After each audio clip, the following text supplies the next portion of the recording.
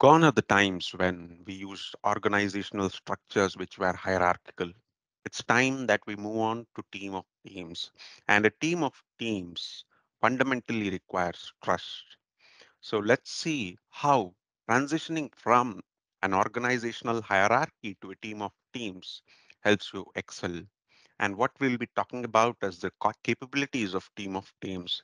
And then friction is an emergent property, why trust matters, how to build trust between individuals and trust at a team level, and what I'll be coming up with soon.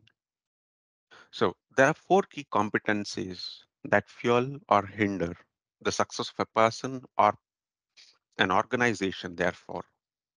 The first one is trust, then having a common purpose, and then a shared consciousness and empowered execution. Today, we'll focus on trust. Trust is the faith in benevolence, competence, and reliability of a teammate or the entire team or other teams. So, even when friction is such a property that even if it is not intended, when we connect over distances and work remotely because of online interactions, like I have a new idea and it's late at night. I wouldn't be telling to an immediate time a team member from India, but rather I would have spoken to a US counterpart who would be awake. It's his working hours. And then next morning when I tell it to my teammate or my teammate gets to know that through the senior from US, then there's a kind of friction that's generated. That was not necessary. It just happened because I thought I should not disturb him late at night and it was something urgent which I had to communicate. But there's friction.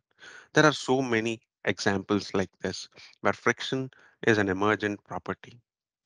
Now, why does trust matter? Trust is one of the four capabilities that's consistently demonstrated by high performing teams, which I told you just now. And the first thing that you have to do is to establish the capability of trust. That's what removes uncertainty. And people must feel safe to share their ideas. They must feel safe to innovate. And that's what fuels growth. Trust can be broken down into multiple factors. But when it comes to workplaces, there are three things that stand out clearly. When it comes to personal life, there could be additional factors involved. But these are the three main factors. Does the person have the competence? Do you trust his skills? Do you think he will be able to do that? Then the benevolence. Do you think he will have my interests in mind while doing something to make decisions? Is the person does the person have the benevolence required? Is the person reliable? Can I trust him? Will he take responsibility throughout? These are the primary factors which influence trustworthiness. How does trust between individuals play out? Now, these three factors, for example, when how do these factors actually play out? Person one might be showing competence to a person whose priority is something else. His highest priority is benevolence. But then person one projecting competence will not result in much success there. But understanding that the priorities are different will help person one project his benevolence higher and reliability higher more than competence. And that's what helps them build trust. How do you do this? You should get to know each other. Ask questions. What kind of questions? It's not what can I do to build trust with you? No, that's not the question. Know about each other's past experiences, understand what matters most to both of you. This is how you must be going about it. And when it comes to a team level, when I'm telling about individuals, it's already complicated, but then it becomes exponentially complex. If I am at the center with three of the factors, then all my teammates are put into place. Each of them has their own degrees or their own orders, hierarchies for these three factors. And the degree to which I broadcast each of this could uh, ring a bell to somebody who has similar. priorities. And some two members could be involved much more intricately than I would ever understand. And all these factors, this is how varying degrees of trust play out within a team. And there could be some particular interaction where no matter how much you try to understand, the degree of trust is limited between a project manager and a purely technical employee. How do we build a foundation for trust? Of course, trust is the cornerstone of every resilient team. You know that it feels obvious. The real challenge is building trust, particularly in a stressful environment. How do you understand the essential ingredients and diagnose the weak spots? These are critical to relationships.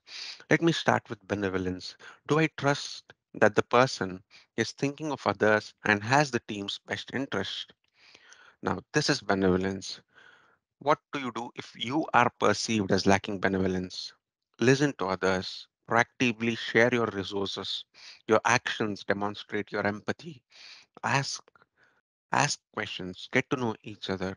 And if a team member appears to lack benevolence, don't rush to judgment. Seek to understand before expecting to be understood.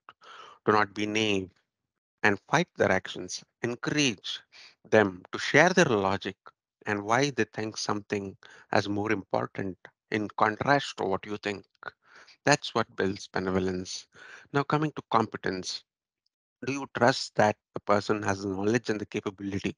Of course, a basic competence check is done before getting into the organization. But still, if you are perceived as lacking competence, acknowledge what you know and what you do not. This self awareness is what makes you stand out of the crowd. This actually, when somebody tells that I do not know this, then the other person is proactively thinking, well, he doesn't know this, but there could be so many other things that the person knows. So acknowledge and learn from others who are willing to help you out. If a team member lacks competence, then have the tough conversation. Discuss the problematic areas directly. Use specific examples how it hurt the team and identify some tangible ways in which you will help them develop this capability. The third part is reliability. Do you trust that they will do the right thing consistently? It's a personal check and check for any other person within the organization. If you are perceived as lacking reliability, then fight the urge to overpromise.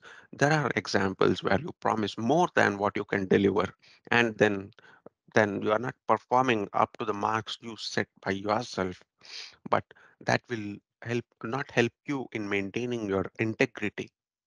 Make apologies, not excuses if you miss, and always deliver at the time that you tell that you will deliver. And if a team member appears to lack reliability, provide your expectations, timelines in writing. Ask them to schedule regular status updates. This will help you monitor progress and course correct along the way. If somebody fails to meet the prescribed expectations, hold them accountable and help them see how their failure negatively impacted the team. And I'm doing this with my team.